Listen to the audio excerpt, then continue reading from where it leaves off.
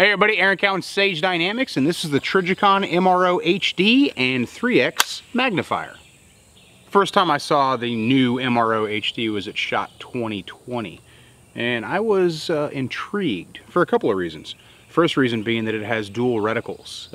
You have two reticles to choose from, which we'll get into, and it can be paired with Trijicon's 3X Magnifier.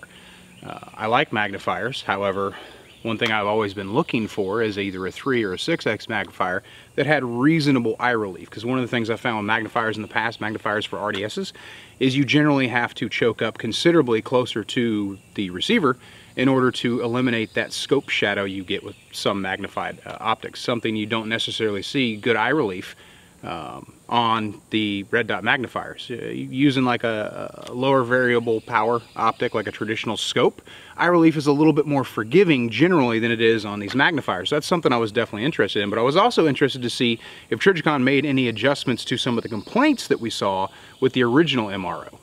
Getting right into the features of the MRO HD, battery powered red dot or green reticle. The body of the optic is 7075 aluminum, which is robust. One of the concerns that we had with the original MRO was that battery cap being directly on top of the optic. Some people reported that when the optic was inadvertently dropped on that battery cap that the optic stopped working, and that's something that we're going to get to.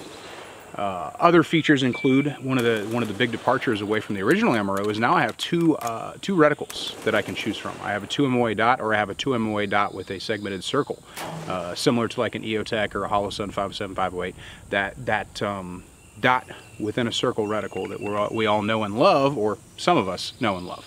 And that's on the fly. I can twist to that, or I can twist back to the 2 MOA dot, which I found to be super cool for general purposes. For extreme, or I should say longer range distance shooting, when I was using the 3X magnifier to shoot out to 100, 200, whatever, I prefer just sticking with the 2 MOA dot. But when I was shooting up close, working at more self-defense ranges, like 5 yards out to 25 or 35 yards, having that segmented circle reticle, more of a guide, if you will. And that's one of the beautiful things about that reticle, is it does help you acquire the dot a little bit quicker, and it can give you some really fast reference points for your holds depending on what zero you use. You put in a 50/200 meter zero or 100 meter zero on this thing, using that secondary reticle, the bottom of the secondary reticle as a hold can be very useful. Also for distance shooting, if you know your MOA on that reticle, you can use that for holds as well.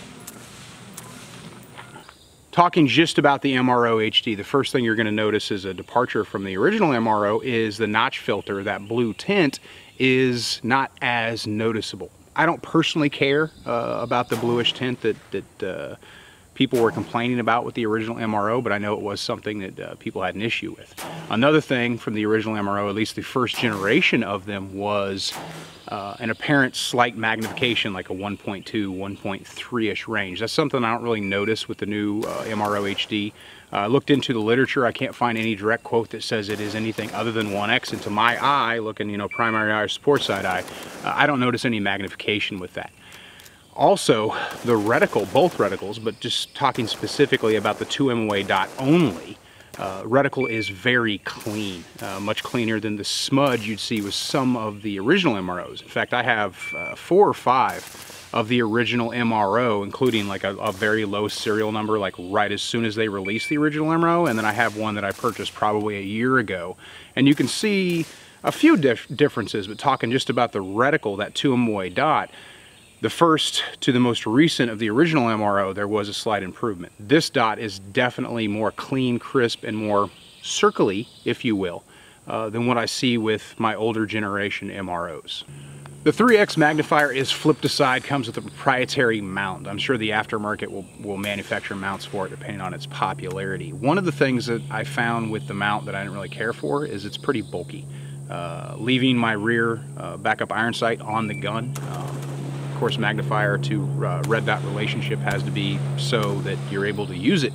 And you want to move it back far enough that you don't have to really crank forward on the gun if you have an eye relief issue, which we'll get to. What I found is that mount, even using the higher riser that comes with it to give me more of a co-witness between my lower 1/3 mount on the optic and the magnifier itself, the mount was bumping up against when it was folded into the magnified position. When it's flipped aside, no big deal, but when I flipped it forward to use it, it was bumping into that rear iron sight, which I didn't really care for. I feel like that mount takes up way more space than it needs to, considering some of the other flipped aside mounts that are out there. Magnifier mount is quick release and it has variable tension adjustments depending on the width of your rail. Versus anodized versus Cerakote, you may have to make small adjustments to get a really good clamp down.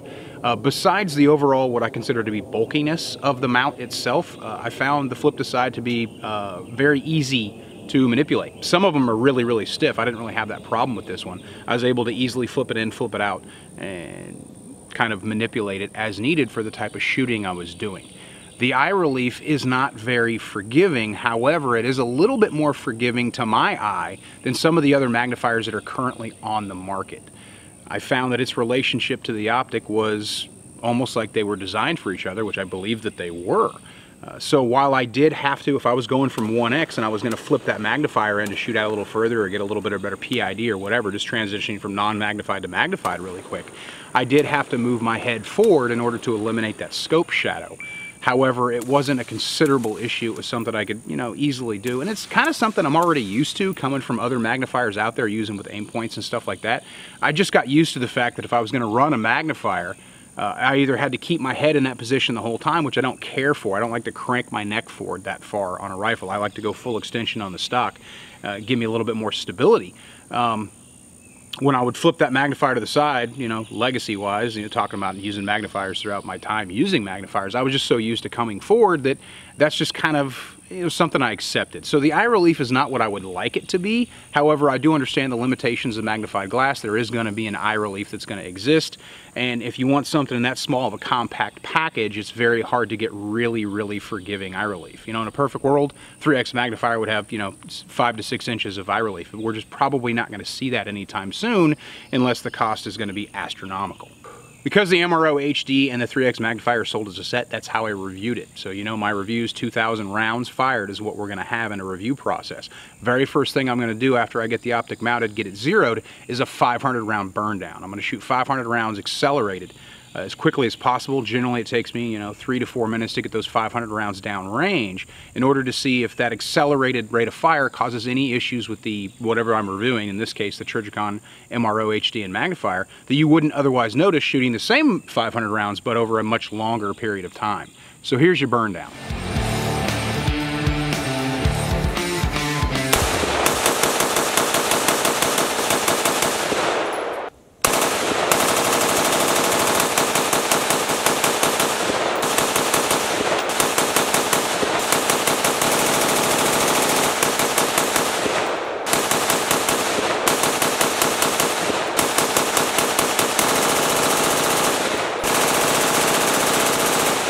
500 rounds, no issues. I didn't see any flickering or fading of the reticle that I've seen on some cheaper optics when you get the gun that hot.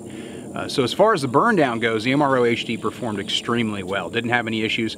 Throughout the burn down process, probably about the first 250 rounds, I used just the 2 MOA dot. And then the second half, I went ahead and switched the reticle really quick over to the 2 MOA with the 628 MOA ring. Same deal, no issues at all.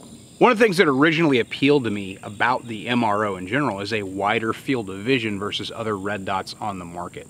What I found with the MRO that I didn't get from other red dots was passive aiming through night vision. And this is kind of a niche thing, but it's something that's important to me because I do a lot of night vision shooting.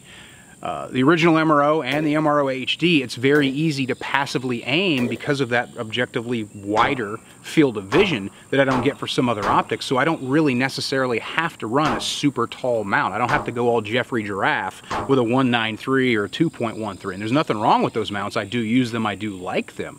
However, if you're just getting into night vision, or it's something you're concerned with, or you want an optic that's going to not require you to purchase additional things, running a lower 1/3 riser, I get really good cheek weld for passive aiming using the MRO HD. Also, the night vision settings on the MRO HD are very good, just like the original MRO. I have dedicated night vision settings that I can use out of the brightness selection that I have, both on the 2 MOA and the 2 MOA with the segmented 68 MOA circle reticle. Using passive aiming is something that's something anybody who shoots night vision should practice. Sometimes shooting passive is going to allow you to be a little bit more accurate. Maybe you can't quite ID the target pushing a laser down range because the laser diversion causes the laser to be bigger than the target depending on the distance you're shooting at. Or for law enforcement purposes, if you have, bad guy has IR2, being able to passively aim versus shooting a laser down range can allow you to get the hits while still being super sneaky without giving your position away if that's something you're super concerned about. You don't necessarily have to have night vision settings because night vision by definition magnifies available light. So I know on optics I have that don't have night vision settings, like original RMRs or RMR type 2s. I just go to the lowest possible brightness setting. That's my night vision setting. But having dedicated night vision settings is nice. Now, something that was brought to my attention about the reticle specifically is even when it's off, it was on, and that's not true. What people are seeing, some people have reported that when they look through the reticle when it's off, they can see the reticle and see kind of an electronic blueprint, if you will, kind of like a Tron-ish type thing. That is not power. That's just a reflection off of the emitter when the light hits it just the right way. Pretty much an easy way for me to verify that was to look through the optic when it was turned off using night vision, because night vision magnifies available light, and there's no reticle there under those circumstances at night. What you're seeing is a kind of a reflection if the light hits it just right, which for some people it's going to bother them, but for me, I'm not super worried about what's going on in my optic when it's off. So when I turn it on, that's not something I necessarily notice. Pretty much any red dot optic that's out there, if the sun hits the emitter just right, you're going to get some kind of refraction or reflection that could cause you to see parts of the reflector you don't normally see. I did attempt to capture that reflection on film, wasn't able to do it because it's super faint. Cameras can't sometimes pick up the same thing that the human eye can. I wasn't able to capture it. Although someone else out there may have, so if you check around for reviews on the MRO HD, you may find somebody who can show you exactly what I'm talking about. But to me, it's a non-issue. The reticle's off when it's off. When it's on, it's on. It's not something I'm necessarily gonna lose sleep over, at least specifically talking about that. Glass clarity is really good. I already talked about the magnification, the apparent magnification being 1 power, and that's exactly what I want. So we're not getting that slight magnification we saw with the very early models of the original MRO. Continue on with the rest of the review process. After that burn down, we get into just using the MRO for just my general practice and specifically checking out that magnifier. Shooting at ranges from 5 all the way out to 250, I found the magnifier to be good and clean. Using it during the day, absolutely no issues whatsoever. At night, the light collection of the magnifier does leave a little bit something to be desired, but it's no different than any other 3x or 6x magnifier I've used, specifically talking about other 3x magnifiers that are out there for red dot sights. I didn't notice it being significantly worse than anything else I've used. Again, we're talking about a super compact magnifier for use purposes, so light collection is not going to be as ideal as I would like it to be. Also, as somewhat of an aside, the closer you get it to the optic when you flip it in, to position to use, the more you're depending on the light passing through the optic itself to get to the magnifier. Well, a little bit of a gap there. So there is somewhat of a blockage that does occur, at least in regards to what kind of prism filter, notch filters on that optic, ruby tinting or whatever, that's blocking certain wavelengths, if you will, of light to allow battery life to be a thing. At night, if I'm pushing enough lumens downrange, I was using a Mod Light OKW, which is a significant amount of candela. I was still able to PID at the distances I was shooting the optic at and be able to get the hits that I wanted to get. So even in low light, if you're using sufficient amount of light, you're not going to have any issues at all. Of course, the elephant in the room is durability. Something I do standardized on all my optic reviews at this point is drop testing. Pretty controversial. What I'm doing is I'm using a same height standard on, when I'm able to, the same surface to introduce a lot of shock into the optic itself to see if that causes any issues, be zero or actually kill the optic, cause it to just not work anymore. I do that with a drop test. I shoulder height drop test it generally on concrete, sometimes on flagstone, sometimes on asphalt, depending on what range I'm using. And that's exactly what I did with the MRO HD, and I left the magnifier on it during the drop testing and left it in the folded for use position to see if I could cause any issues there. That's one drop test every 500 rounds during the 2,000 round initial review process.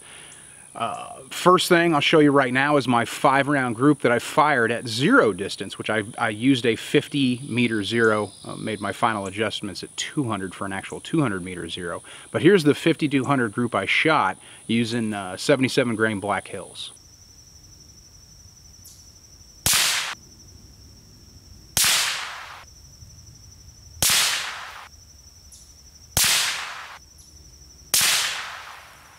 Now here's your drop tests.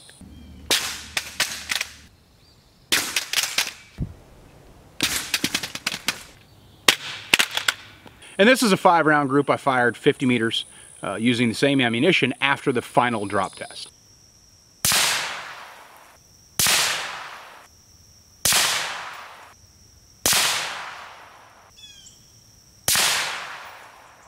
Now I would call that zero maintained. So throughout the 2,000 rounds, 4 shoulder height drop tests on very hard surfaces, I did not lose zero. Also, those impacts were almost completely or partially on that battery cap / brightness adjuster, power knob, whatever you want to call it, my reticle selector, my brightness selector, and my battery housing. One of the complaints we heard with the original MRO was durability at that battery housing because it was mounted on the top, inadvertent contact or direct drops on it. If your rifle comes off the sling, like your QD doesn't get locked in well and it just kind of whips around, or if it falls off a tailgate of a truck or something like that, of course the caveat is check your zero before you trust it. But I just did 4 shoulder height drop tests during this review process, and not only did the optic continue to work, but it maintained zero. Also, the magnifier was good to go, and the magnifier was still co-witnessed to the reticle, the body of the MRO HD. Final verdict on the MRO HD, it's a good optic. The magnifier is a good magnifier. Does it mean I'm going to get rid of all the other red dots I have? No. One thing that gives me pause is the cost. I understand that more programming and more electronics and more design and R&D and all that had to go into having 2 reticle options on a knob, but there's other companies that do it and they don't charge as much for it. So I was a little confused as to why the MRO HD had the price tag that it did, considering how much the original MRO cost. So if you're going to have any potential issue, the MSRP Trijicon is quoting for the MRO HD, especially the set between the MRO HD and the magnifier, is pretty pricey. And that's not something necessarily that I don't want to say it's not worth that cost. However, I can get the same performance for similar money from other red dots that are out there. So what we're really looking at is, are you willing to spend the money to get the features that this has at this tier of quality, if you will, that you can't get anywhere else currently? Having those 2 reticle options in this particular package with an enclosed emitter and have a 3x magnifier and a flip to side, and if your brand loyalty is a thing, you're looking at Trijicon, then this is a great package. If you're getting into rifles just now, or you want another red dot, or you haven't owned a red dot previously, you've been using, you know, variable magnification optics or just iron sights, you're looking at your first red dot, this isn't a bad choice. I can't say that it significantly does anything better than what else is out there, but I will say, just speaking about the MRO HD, it's a massive improvement over the original MRO in all facets, really. Every feature is better. Having the 2 reticle options is awesome. If you pair it with the magnifier, while I don't really care for the magnifier mount, and as soon as someone gives me an aftermarket option, I'm going to run out and purchase it immediately, having this paired combination, factory paired combination, is pretty awesome.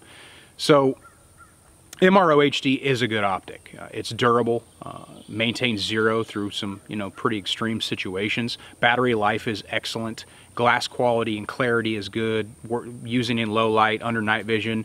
Magnifier even is good to go in those respects. So if you're looking for a red dot for the first time, this isn't a bad choice whatsoever. However, me personally, I would wait until a third party starts making mounts for their magnifier before you get the magnifier combination, because that magnifier mount just takes up way too much room And if you leave your buis on your rifle, your rear iron sight, I was using MBUS Pros, it is going to have a relationship issue that you're going to have to contend with, and you might have to put your magnifier in a less than optimal place because it's going to bump up against that rear folding sight, and that's not something we necessarily want. Other than that, it's a great optic, and I would recommend it. I'm Aaron Cal with Sage Dynamics. Train accordingly.